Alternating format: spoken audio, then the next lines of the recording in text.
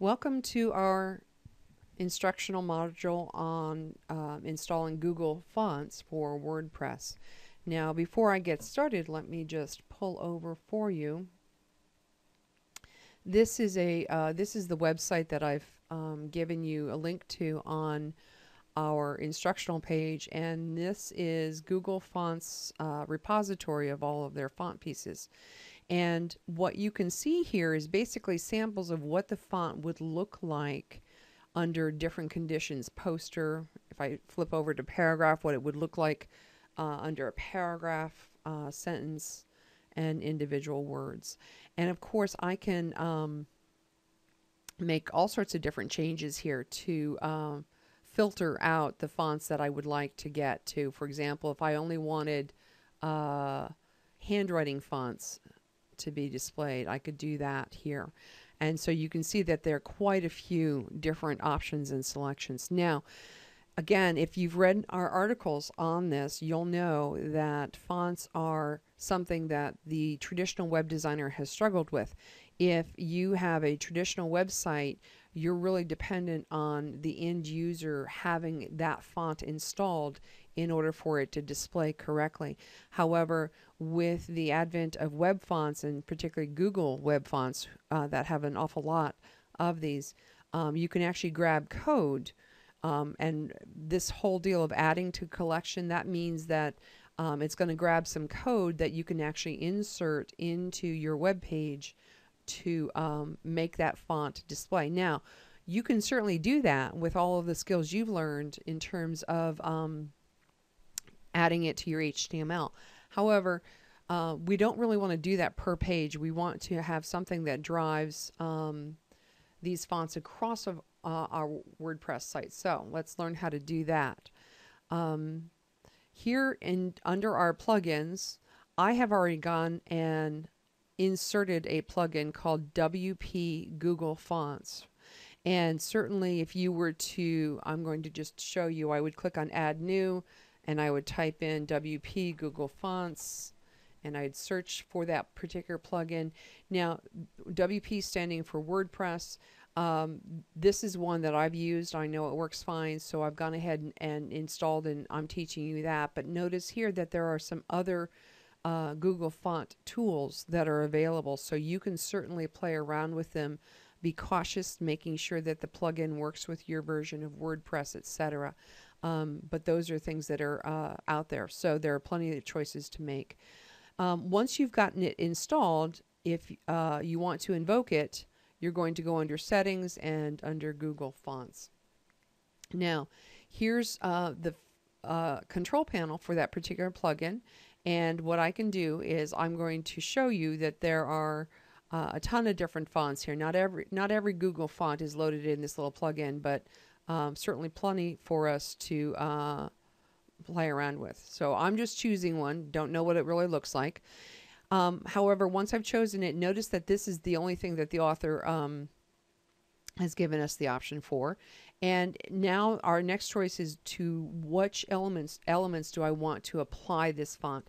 And this is where it comes back to our understanding of HTML. So here, notice that I can apply it to H1 tags, 2, 3, etc. I can apply it to block quotes, paragraphs, lists, all of my body tags, etc. Well, in order for me to actually see a change, I want to make sure that I have actually applied some of these HTML tags somewhere in my pages. So before I even do that, I'm going to jump over to Pages, and I'm going to go to the home page.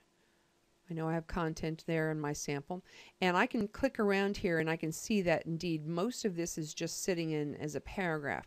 Once again, hopefully by now you've read all of the little pieces on fonts and know by now that a sans serif font is the way to go for text content. And if I go ahead and load this page here, I can see that indeed I've got a sans serif font. Sans meaning without, serif are the little embellishments at the ends of each of these pieces. That is from research the more easily read of our fonts on a web page. We want to go with sans serif. However, what if I want something decorative? Because we can play around with the rules in terms of decorative fonts when we're looking at titles and big chunky kinds of things. So the first thing I want to do is I want to highlight this and I want to make it a big title, an H1. And maybe I want to make these an H2. And I'm going to be consistent because that's always a good thing. Our audience likes consistency. And week 3. Heading 2, I'm sorry. Okay. And just for grins, I'm going to go ahead and do this module 2 down here. I'm going to make that a heading 4. I'm going to go ahead and update that. And now I'm going to go ahead and reload that over here. Now I can see that this is nice and large. This is a little bit large. This is a little bit large. And this is a different size. There's not huge numbers or huge variation in these sizes. If you wanted huge variation in the sizes, you would then have to get into some CSS stuff. But for our purposes, we want to visually enhance this page by making these different from the body text here. So we want to apply Google Font to anything with an H1, and we want to apply Google Font to anything with an H2. Let me just make sure I've been consistent. And then I've got an H4 going in here. And of course, you want to be consistent with your application of HTML tags throughout your site. Once done with that, or assured that that's where it needs to be, keeping in mind you can go back and apply them at any point, but you won't see any changes until they're actually there. I'm going to go ahead and come back to my font control panel. And again, you know what? I'm not really sure what these look like. I would in order for me to see what these look like, I would want to come back to the website. Egads. Hold on, sorry. Yeah, I'd want to come back to the website to get a visual of what these look like. But for right now, I'm just kind of guessing and playing around. I'm going to install this thing called bad script to all of my H1 tags. And I'm going to come down here and I'm going to, again, I'm just strictly picking different kinds of things, something called cherry cream soda, why not, to my H2 tags. And I'm going to, because I know I have an H4 tag as well, I'm going to pick a font for that as well. Then I'm going to go ahead and click on Save All Fonts. It says your fonts were successfully changed. I truthfully don't know if I have to save these individually. I don't think I do. But certainly if you feel like you need to be obsessive like me and click on all of these little save fonts, you can do that. But I'm going to assume that it's all the same. Now, according to your directions, what you should have done is, or should do before you even start this, is create a PDF of your site the way it looks right here with the standard fonts. So you've applied your heading tags, etc.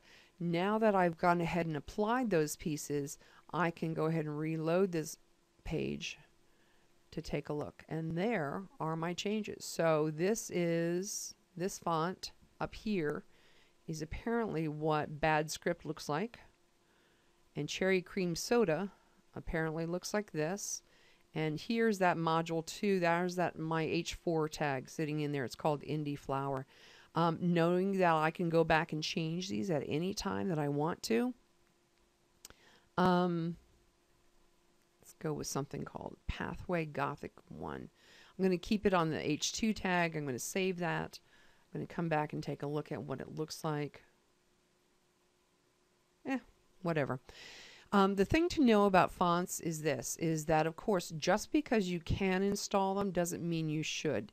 They are visually appealing to break up the page. I would highly recommend that you play around with adding some types of fonts, but you don't want to add fonts that are so heavily embellished that your end users cannot visually discriminate what they're supposed to be looking like.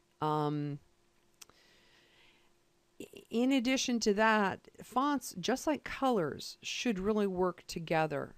I've just installed this thing called School Bell. Let's see what that looks like. Okay.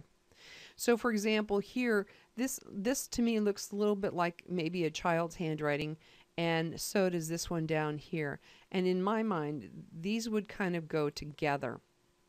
Um, However, there's nothing wrong with choosing one additional font and applying it as an H1 tag up here, perhaps an H2 down here, perhaps an H4 over here. They should vary in sizes by the fact that they're H1 through 6 designations.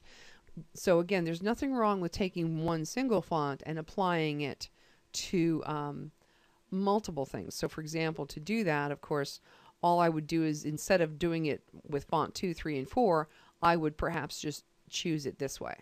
Okay, not going to do that here, but those are the things that you can do. Notice that if you wanted a font on a list, you would have to apply that as well. So again, there's no reason to